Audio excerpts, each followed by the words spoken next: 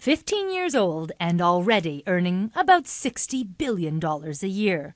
Happy birthday indeed to Google. The search engine aims to help us make the most of our lives. So has it? I think Google's origins, and what was conceived, its original motto was "Don't be evil." You can't start off any worse than that or any, less good than that.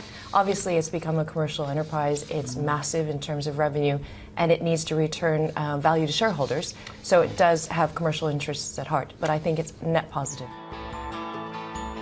For a business started in a garage, it's gone on to achieve great things.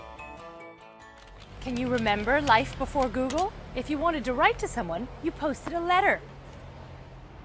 To get from A to B, you needed a map. To find a business, use the phone book. To watch a film, you rented a DVD. But all that was very time-consuming, and Google gave it to us at our fingertips, anytime, anywhere. It's, of course, the company that brought us Google Mail, Google Maps, YouTube, even a new verb. To Google joined the Oxford English Dictionary in 2006.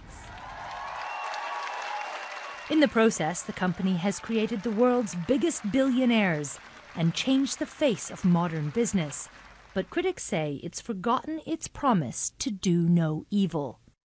Google inherently is an invasion of our privacy because its whole business model is about knowing all about us so they can sell us things via advertising, and they make their profits through advertising.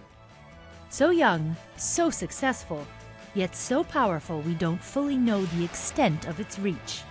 Google may be celebrating right now, but there will be others wondering what the next 15 years will bring. Poppy Trowbridge, Sky News.